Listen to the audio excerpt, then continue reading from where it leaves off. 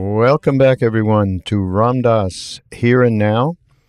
I'm Raghu Marcus, the host of the podcast. Now we have a podcast from, June 1978. And I keep thinking, boy, given all of what's gone on here with Ram Dass leaving us at the end, 6 weeks ago or something, that there's all of this material, all of these talks, audio, video, that we have still not combed through all of it. And we keep finding all of these gems. It's pretty graceful. However that happened, I don't know who, Ram Dass, I don't know if he initiated all of this. I think different people came and said, hey, we're going to record this. Okay, good. And here we go, 50 years later, or more. What am I talking about? 52 years. I mean, it's 1968 he started when he came back from India. This talk that Ram Dass gave back in 78 was around social responsibility and the Shakertown Pledge. Have you ever heard of the Shakertown Pledge? I think dimly I heard of it, but I really wasn't familiar with it. And this is represented by the Quakers. And, the Quakers had that great meditation where you tune into that still, small voice within. Yeah. And this is another great thing that Ram Dass did. He put himself into as many different traditions as possible and absorbed them. And then so much of his work is just really part of what Maharaji gave us, Neem Karoli Baba, when we first went to India, and he'd say, Sabek, it's all one. Ram Dass really put the time in to check that out experientially through these different traditions. Very, very wonderful that he did that and that we can share that. So apparently the Shakertown Pledge, it's a 9-point pledge. And again, I had never really gotten into this in a way that I understood what exactly they were talking about. And it is central around social responsibility, but much more than that. And the first point is to realize we are world citizens. So in the end, though, it becomes obvious from an experiential base that what else is there? But we are world citizens. We, especially today, how we are in touch digitally and through the net, and we are in touch with each other in a way that really has never happened before over these last 20 years. So that concept it's one that I think in my own experience, when I just hear the phrase world citizen, it's something that offsets the deep polarization, and it's something that can be cultivated and certainly needs to be from an experiential base, from which everything becomes obvious, that we are interconnected. Number 2, and I'm not going to go through all of them, but just some of them that really just ticks the boxes off for me. And not in any order, leading a life of creative simplicity. Right? Is that something that anybody thinks about? Creative simplicity. So that it's not like you're giving up stuff just to do it, to become simple, but the life force of creative day-to-day relationship with everything, with our planet, with the people in it, and we show by example that there is a way for us to live that is less complex than the one we are being shoved into by virtue of the kind of social atmosphere that we're in, political atmosphere that we're in, short-term attention stuff that we're in. So I think this would mean a different thing maybe to everybody, but leading a life of creative simplicity it's a concept to really think about for a minute that might help turn us around a little. And I think in this this lecture, Ram Dass also talks about just the way that we end up living a dharmic life because that's all there is to do. And I think that has a lot to do with the idea of creative simplicity. It has to do also with right livelihood, which is one of these 9 points of the Shakertown Pledge. And here's one that I went, wow, it made me think of this experience that I had. This pledge is affirming the gift of my body. And he references how busy we are with the spiritual path and spiritual trip, and we disdain whatever around the body because that's lower. It's very low on the totem pole of us to care about. Now, so this made me think, because I was fortunate enough back in the day, actually, with Maharaji, that one day I had to go down to Delhi to get a new passport. And it was one of these moments that Maharaji said to me, "You've just been with a Tibetan Lama?" And I said, "No, I've never met a Tibetan." "You sure you don't mean the Buddhist teacher was going to teach us meditation up in the Himalayas?" "Nay, Tibet Lama gave you teachings for 45 minutes or something like that," he said. Anyhow, of course, the next thing I know, I was eating lunch with Kalu Rinpoche the next day, and who was one of the great lamas of the last 100 years. And he took me into a room along with a few other people, just a darshan, and actually it was with some Canadian Broadcasting Corporation radio personalities, and they asked him a bunch of dumb questions. So they looked at me and said, "Why don't you ask him something?" And I did. And out of that conversation, and he gave me this darshan for, half an hour, 40 minutes, whatever, on several different subjects. And one of them was, take care of your body. You do not understand that it does not come that easy and that often, in terms of when you die and go through the bardos. There are many, many different planes that souls, or, of course the Buddhists wouldn't call them souls, that Buddha mind lands on. And it's not necessarily this plane. And he said this plane is the only plane that we can get free. This is the only plane of consciousness, the physical body, through which we can become free of all of our greed, anger, lust, blah, blah, blah, so that we can be of some use to other people and not be so self-involved. So he really instilled in me to consider the seriousness of that reality. And, everybody could say, "Oh, yeah, well," and I really trust the Tibetans' version of reality. I really do. So when he told this to me, I very much took it to heart.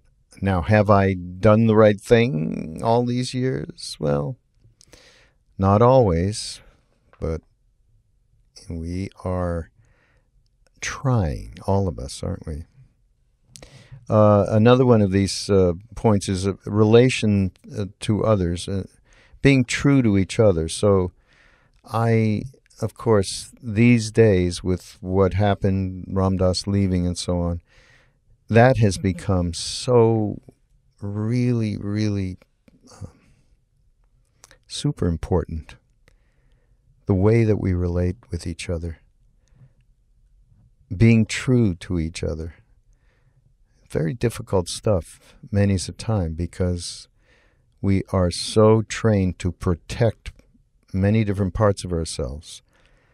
And when we do that, then we create polarization with whoever it is that we are around. And now's a time, I mean, for us going through not just Ram Dass leaving, but his Indian brother K.K. Shah, who was an extraordinary mentor for those of us that were, well, actually not just for those of us that were there back in the day, but the many people. I mean, KK has come to a number of retreats in the last number of years while we were in Maui and doing these retreats with Ram Dass, Krishnadas, Jack, and Roshi Halifax, and Trudy, and Mirabai Bush, and all of us. So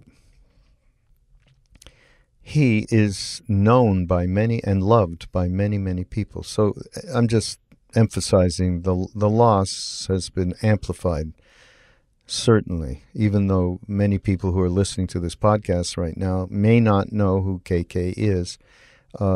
There will be next week after the memorial, there's a beautiful article about KK that has several contributions from people who first went to India, like Krishnadas, and met Maharaji only because KK forced the issue with Maharaji. So, just put that in the back of your head. I think people will enjoy finding out who he is. And we are doing a movie, Love Serve Remember Foundation. We have shot some incredible footage a couple of years ago. Thank God we did it, to really pass on the grace that he was a connector for in many, many different ways. So, one day we do a podcast with one of these Here and Now podcasts and really talk about KK and what he really meant to us and what he passed on to us. So it's been really, really difficult. And the fact that we have each other and the way in which we do come together in this particular circumstance in such a wide, open, heartfelt manner is a great, great balm, BALM, for us. It's a salve, the way that we connect with each other, the way that we can open up with each other in truth. So, yeah, I love that one of their pledges. And they have some other stuff, around. Ram Dass has a great, white lie story that he tells that I won't ruin for y'all. And another thing that's seemed important as one of the pledges is called personal renewal. We need to do that. We need to renew our connection with that true part of us. And so in that light, I mean, it's, of course, not always available for people to be able, for instance, to go to India, which is a thing that I have done for a long time as a retreat, almost on a yearly basis. But let's talk simple stuff, like just going out into the forest, into nature, and just mindfully absorbing the air and the sky or the ocean. So renewal is, I know that, again, I keep referring to what's gone on here in the last 5 or 6 weeks with the passing of Ram Dass and KK. And I have needed that. we moved to Ojai, as many of you know. So we're going to set up a headquarters, so to speak. We don't know quite how it's all going to develop, but it's a beautiful area, and it's got a very pristine vibration, certainly appropriate for any kind of spiritual work. And just walking in the hills there in the mountains is has been a total feeling of renewal by just doing that. So, super important stuff, and Ram Dass goes through all of the different pledges, and of course he tells some of his, he tells a fun story about what Maharaji got him to do, and it had to do with the way in which we tell white lies, because we don't want to hurt anybody. We don't want to hurt anybody's feelings. And Maharaji really called him out on that.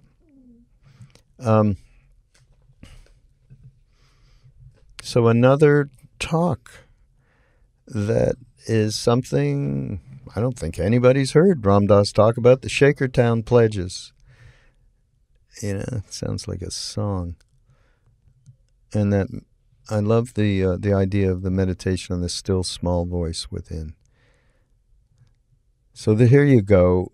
This is Ram Dass from, again, June 78, around social responsibility and just these 9 pledges that help us to live, as I like to call it, a life in balance. So again, everybody, take a look at ramdass.org, try and find there will be a link, or you can put your email address in. And, we do all sorts of wonderful offerings, and for free. We have some interesting ones coming up. So it is great to have you as part of the community, so please do sign up. And those of you who have signed up, who are listening to this podcast, and there's a lot of you, and you say, I don't get any of these, that's because you probably got them in the spam bucket. So you just go in and turn that spam off on the stuff that comes from ramdass.org, love, serve, remember, okay? And I will see you next week. Well, not next week, in a couple of weeks, with another Ram Dass Here and Now. Just go to BeHereNowNetwork.com and take advantage of the host of incredible teachers and thought leaders and podcasts. And we're adding on new people that we're going to be announcing very shortly. So we shall see you next week. Namaste. Now, the Quakers, for many years, have been a group that has primarily been concerned with social responsibility. And it's interesting that their root is the meditation on the small voice within. And if you have been to a Quaker meeting, you know that at a Quaker meeting, people sit quietly and go within to hear, and then each person is the minister and speaks as that speaks through him. And while the Quakers have done incredibly good things, and there is a quality of righteousness about the Quakers, which is their limit, but it's also kept them doing good things. And there is a lightness about their righteousness in general. They've done it pretty lightly. And several years ago, they came together, a group of Quakers came together, and they came up with what was called the Shakertown Pledge. And you can just listen to it. It's just 9 points, and just hear about the quality of your own life in relation to it. First one is, I declare myself to be a world citizen. Now, hear the levels of it. They're saying it from one level. How different it is when you have meditated into the place where you see that all human beings are yourself. Then you would say, well, obviously I'm a world citizen. But it wouldn't be an intellectual understanding. It would be an obvious thing from your experiential base. 2, I commit myself to lead an ecologically sound life. Well, if you realize the world is your home, and you spoil your home, then, like Tim Leary says, well, we've spoiled the nest, we've got to go into outer space. but you get so that you recognize. I remember giving a lecture in Berkeley one night, and it was beautiful, and everybody was full of love, and these flower children were all there, and they got out and they got into their Volkswagen microbuses and went down the road, and I found myself behind one of these buses, and on the back it said love and peace and God is good and joy is light and all those things you stick on the back of buses. And we stopped at a red light, and suddenly, it was a cold night, the windows were up, I saw the guy, the driver, rolling his window down, and I saw him throw out an old used, I think he was drinking a milkshake or something. He threw the cup out the window. And there was something that went through me. It was just like he stuck a knife in me. Who was this being who was so full of love for everything, and yet he could do what he just did, which was an act that was totally mindless? And it's almost like a cue to consciousness when you watch somebody take a stick of gum and drop something. Or you just notice, you get so that you're not sitting around judging, you're just awed. Because once you begin to see that it's all your own backyard, what the hell are you going to do? I mean, it gets the same way with stealing. I remember I was living in New York City a few years ago, and I had a car, and I put a stereo system in the car, and I was living up on Riverside Drive. I had an office up on Riverside Drive, and one night, the stereo got ripped off. And I came out the next morning, and I looked, and there was the stereo gone. And I was amazed at what my reaction was. I really was amazed, because in the past, I would have been absolutely freaked, furious and angry and roar. And I mean, that was a $200 operation there. All I felt was this incredible sadness for the person that had done it. So I took my sadness and I took it to a stereo place and I put another stereo in. The next week, probably the same guy took the same thing. I came out and the stereo wasn't there anymore. Well, Maharaji, come on, don't push me so hard, All I felt was a sadness. Because you begin to see, but then I didn't put any more in. I just went without a radio, because who needs it, I mean, I had to have 2 messages before I let go. But you can feel, like I watch as my father leaves his apartment, there are 3 locks on the door. And if you don't lock one of those locks, there is a, what are you trying to do?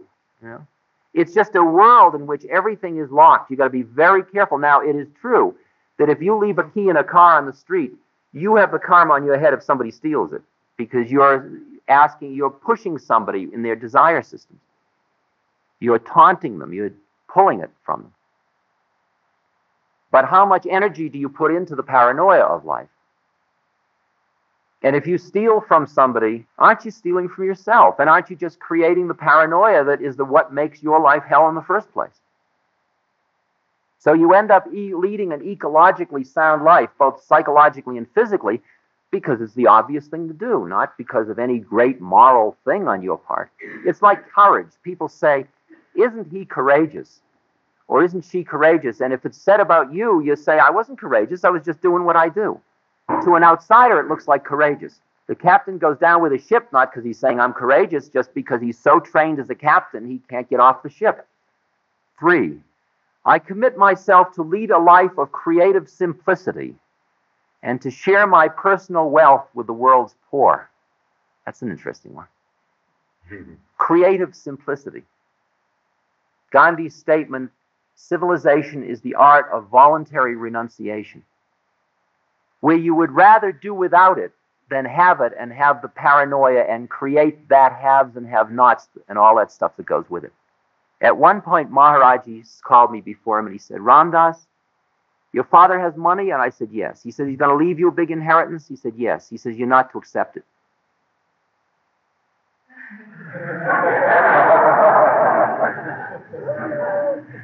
And there was a place in me, you see, that said, well, I'll be a yogi, what the hell, what difference does it make? I'm going to inherit a lot of money. I can always become a gentleman farmer later.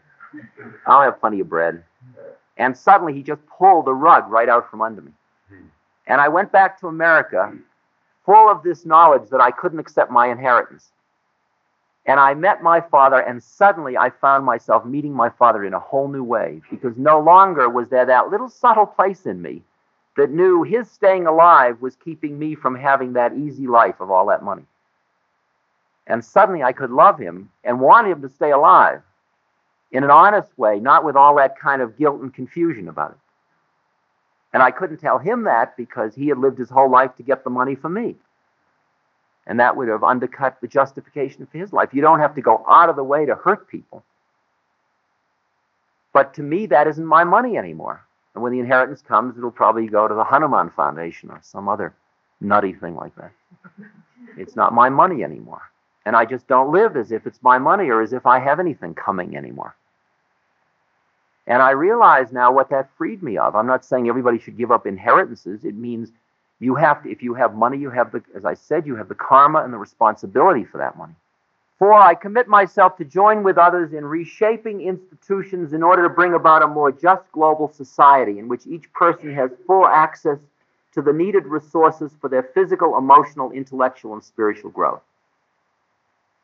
That means you accept your part in the society and you work to make the social institutions equitable for all human beings in terms of wheat deals and all kinds of stuff.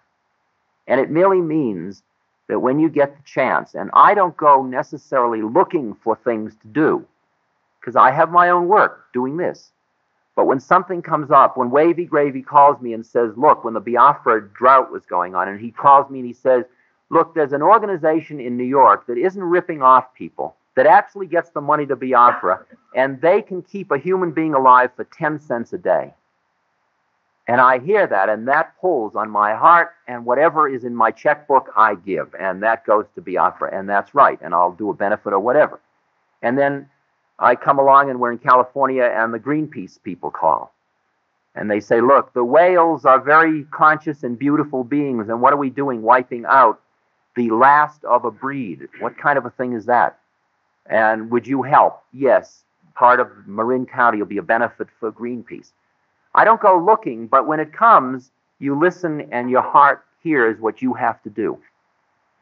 I commit myself to occupational accountability, and in so doing, I will seek to avoid the creation of products which cause harm to others. That's about right livelihood. I guess that means you wouldn't make napalm bombs. You wouldn't make things that would be imposed on other human beings. You could make things that don't necessarily raise consciousness, but as long as they are voluntarily available, like you could make television sets. Doesn't necessarily raise anybody's consciousness, but it's their choice to turn it on or off. I affirm the gift of my body and commit myself to its proper nourishment and physical well-being. You begin to see what I did for years was I was so busy with my spiritual trip, I just denied my body because I didn't like it. And I finally realized that's my temple in which I'm doing my work. And if you don't sweep the temple, you got problems. And so now I take care of my body, what I feed it, how it sleeps, medical treatment, its exercise. I'm conscious that it's part of my whole honoring my incarnation. I commit myself to examine continually my relations with others, to attempt to relate honestly, morally, and lovingly to those around me. Truth is a funny thing. Truth gets you free. Truth gets you high, it gets you free. Risky business. But it changes the whole name of the game. I was in Allahabad. Maharaji kept catching me on the way I'd lie all the time. I didn't lie any more than you lie. I tell social lies, called white lies, for some reason. You know, just those little ones that don't hurt anybody. They just make everything, they make the social game, they lubricate it so it goes more smoothly. Okay? Like one day, his Dada's sister-in-law was up with Maharaji, and Maharaji said, Ramdas, you remember her? And I didn't remember her, because I just didn't remember her. And I said, oh, yes, of course, is the way he said it. And he said, this is Dada's sister-in-law. And then I wasn't smart to leave well enough alone. I said, oh, yes, we met in Allahabad, because Dada comes from Allahabad. I figured if it's a sister-in-law, I must have met her there. She says, no, we met up here at Kenshi. Maharaji knew he had me. And he picked up his finger and he went like that, like, watch it, baby, cut out that line, you see. So a few weeks later, we were in Allahabad, and we were sitting in a room, and there was a judge or a clerk of the high court, which Allahabad's the capital of Uttar Pradesh, it's one of the states in India. And Maharaji suddenly was telling this man about me, like, this is Dr. Alpert from Harvard, and he'd never done that before. I mean, I never even knew he knew all that junk, and he was telling it all like it was very important. And the man was very impressed. This was a great pundit from America. And finally he said, well, perhaps, the man said to me, perhaps, sir, you would like to visit the Supreme Court. Now, I come from a family of lawyers, and if there's one thing I didn't really want to do, it's visit the Supreme Court. I came to India to find God, not men's minds. But, you know, he's put it that way, and it's in a social situation. Everybody's waiting for my answer. And I said, oh, that would be lovely. You know, it's just now that isn't even just a little bit of a white lie, right? So he said, well, tomorrow at 10?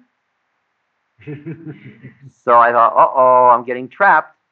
So I said, well, you have to ask my guru. I figured he'll get me off the hook. He doesn't want me going to supreme worldly places like Supreme Court.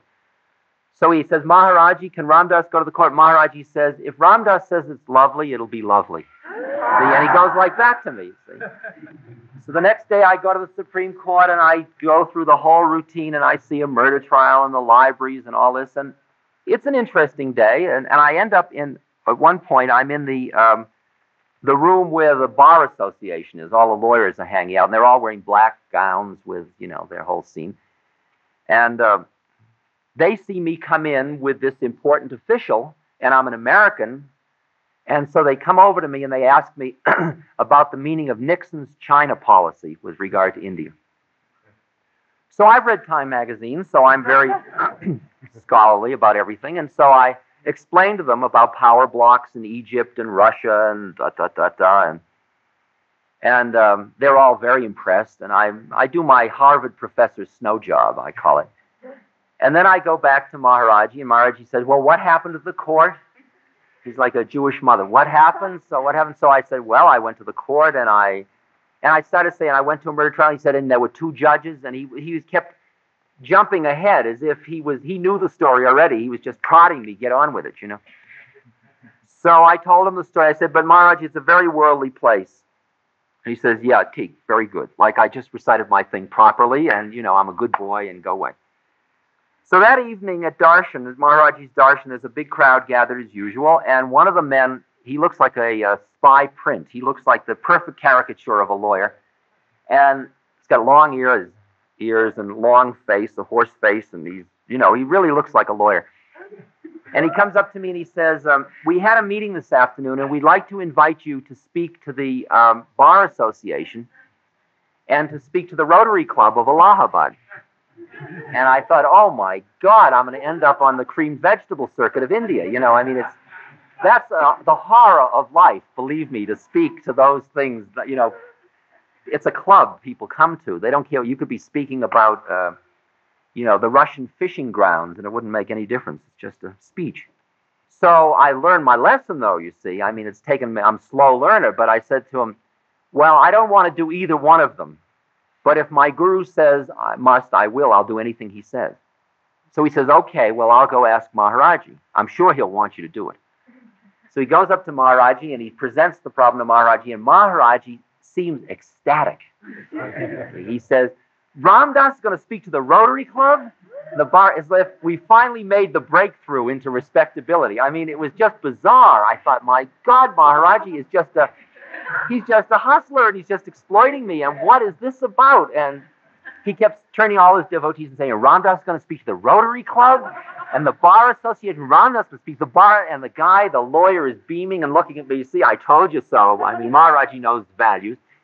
See? So Maharaji calls me up. Ram Dass, come here. Come on. So he says, you're going to speak to the Rotary Club and the Bar Association? I said, Maharaji, your grace, whatever you say, I'll do. He says, what are you going to talk about? Well, I had gotten that far, you know.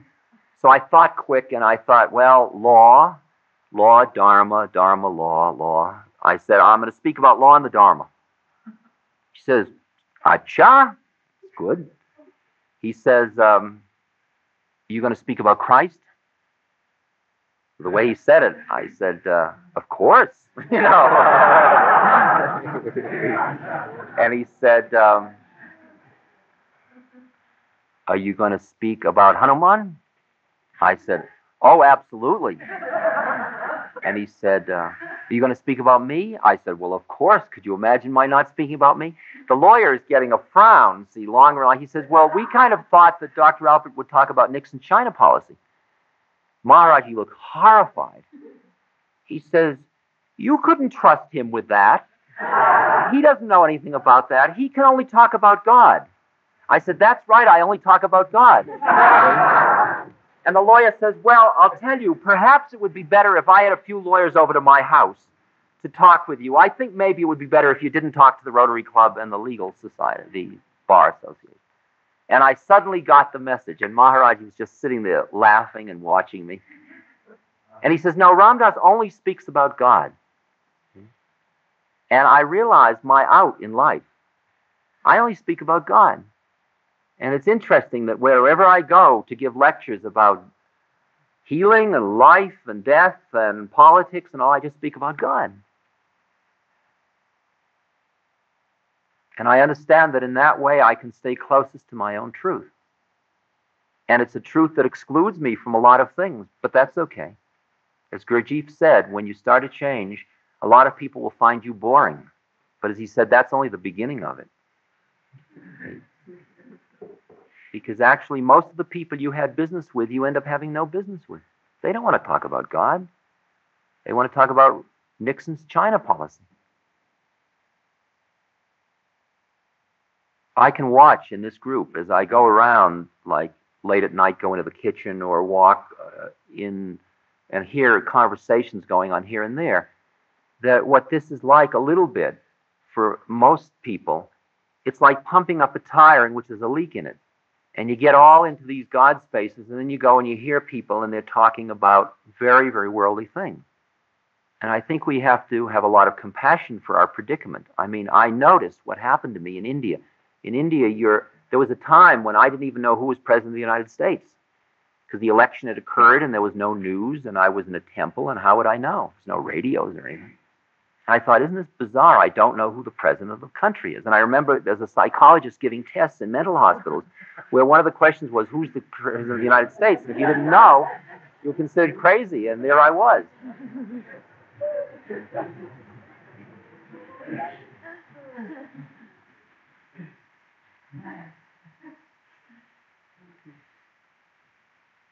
I commit myself to personal renewal through prayer, meditation, and study. Number 8. Coming back to the base camp. I commit myself to responsible participation in a community of faith. Now, all these things which are pledges and vows, just like the 10 Commandments, which are commandments, all that stuff, after a while, just becomes obvious. So you end up living a dharmic life because it's obvious. It's just intuitively the way it has to be. You don't end up doing it always because somebody tells you to, or you're afraid of being bad, or you're trying to get enlightened. You end up finally meditating because you yearn to sit down and shut up for a while. You end up walking into a department store and walking through it and finding out there's nothing you want. You know, I went to Bangkok after India. You live in India where there's hardly, it's very sparse. And then we went to Bangkok. And I get to Bangkok and, God, the department stores, and everything's there. Everything that you're sitting in India saying, ooh, boy, if I could, I'd have this and that. And you walk through and you look at it all, and it all looks like just stuff. And you figure, I got to buy something because I had all that stuff in me, that desire to buy. I've got the money. Why don't I buy it? Find you just don't want so much stuff. It's like, what do we do tonight, Marty, if you remember that movie? Well, I don't care. What do you want to do? Well, I don't care. We got to do something. You got to do something. Maybe we won't do anything. We'll just sit and watch the sunset and be together. But you can't be phony about these processes. Vows and pledges are all just a little bit phony. They're nice, but they're a little bit short of the mark because you're always pitting yourself against yourself. It's good discipline But it's much greater to have deepened your being to the point where it is obvious. It is obvious that you help other human beings. It's obvious that you live simply. It's obvious that you quiet your mind. It's obvious that you open your heart. It's obvious that you're a world citizen. It's obvious that you're living in a world created by God. It is obvious that you are God.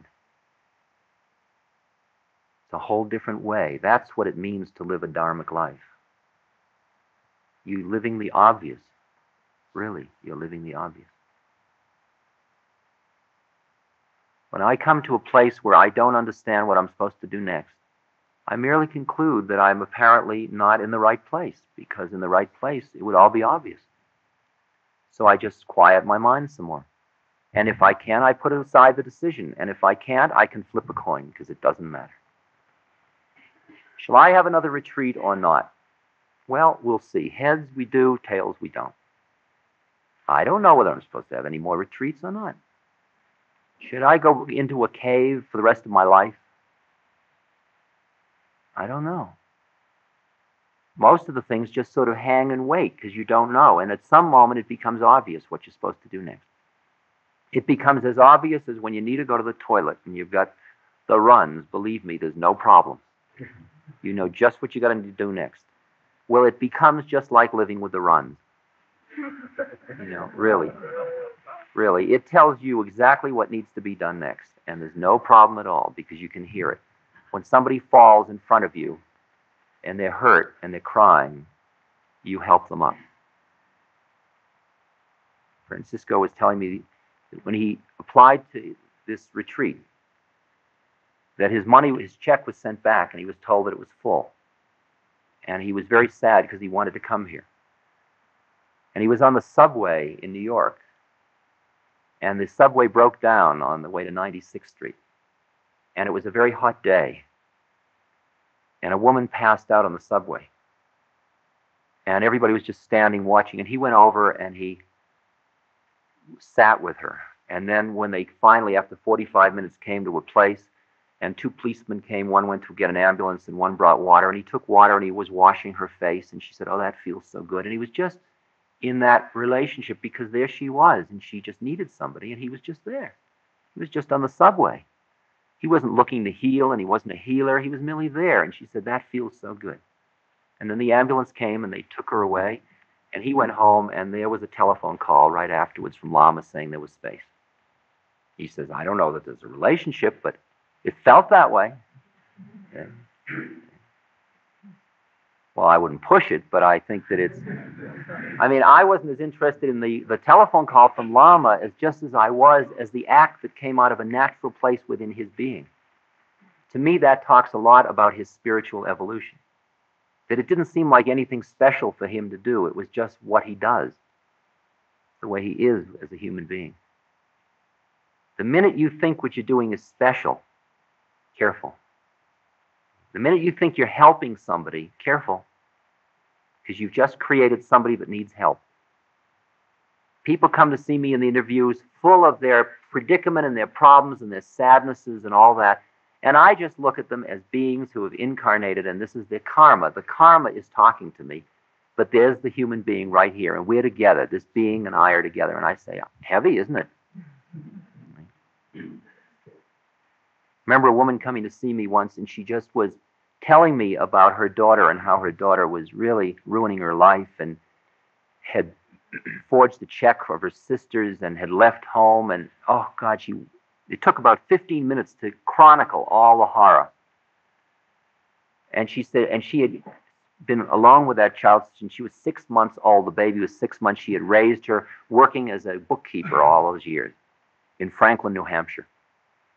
She got all done, and I looked at her, and I was just sitting doing Om Mani Padme Hum, Om Mani Padme Hum, and hearing this stuff come out. Got all done. I said, right, and here we are. She said, "But you don't understand." And she told me the whole story all over again. Because she wanted to make sure that I really was caught in it the way she was caught in it. And she got all done a second time. I said, right, I hear it. Very heavy. Here we are. And she immediately flipped. And she said, "Well, I was kind of a hellion in myself when I was a child." And she just gave up the role immediately because there was nobody feeding it. And yet I was right there with her, with love. There are no helpers, and there's nobody to be helped, and there's nobody dying, and there's nobody being born. And there are no bad guys, and there are no good guys. There's just beings. Live in the world of beings. It just is much freer. And then do what you do. And the deeper your quietness and the deeper your connectedness, the more everything you do is a dharmic act. It's just the way it is.